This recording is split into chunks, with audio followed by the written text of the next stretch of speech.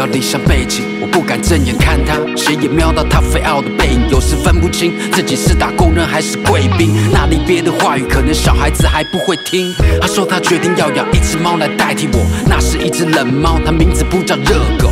我回来的时候会不会一起排挤我？那小孩已经很高，会把我当成厕所。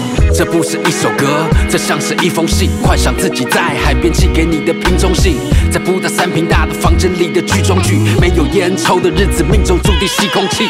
这是2年多的第5次隔离呀，的像是一个轮回。我被困在这地方，消毒水再喷多一点，别跟我客气呀。他说我身上很脏，我仿佛看见他的眼光，他的眼光。好似星星發光，太勁太勁太勁太勁心慌慌。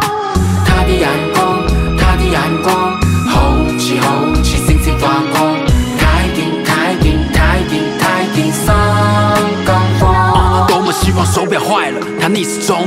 比賽才刚开始，我却正在倒数计时中。当一天和尚就敲1天钟，我一直从最孤独的人在房间自己跳的 disco。我获得很多，但也失去很多。面离职的同事叫我腰中人迫切，我哪都不去，尽管那里很多美。公司说你知不知道，你少赚了很多钱。我相信一切都是最好的安排。我倒着干着，苦尽甘来。The King's back， 现在准备摊牌。爸爸去哪个把钱赚了我就回来。一切还是跟以前一样，就算没有发生过什么事，隔离的痛苦还是跟以前一样。这封信写在漂流第6天的海上。他的眼光，他的眼光，好似星星發光，太勁太勁太勁太勁心慌慌。他的眼光，他的眼光，好似星星發光，太勁太勁太勁太勁心。